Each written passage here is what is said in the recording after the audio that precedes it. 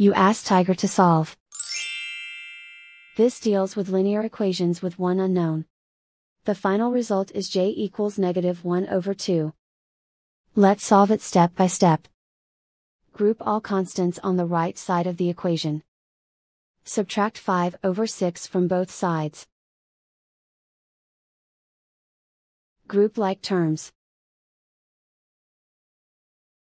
Combine the fractions.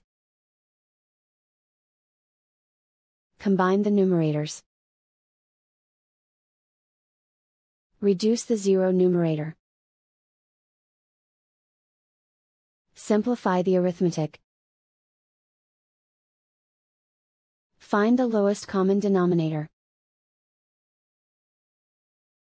Multiply the denominators.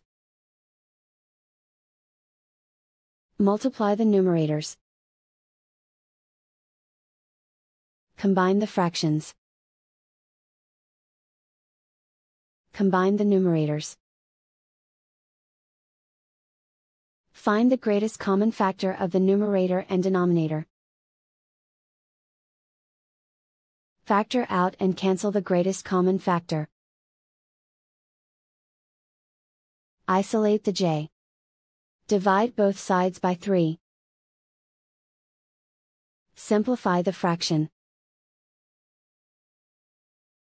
Simplify the arithmetic.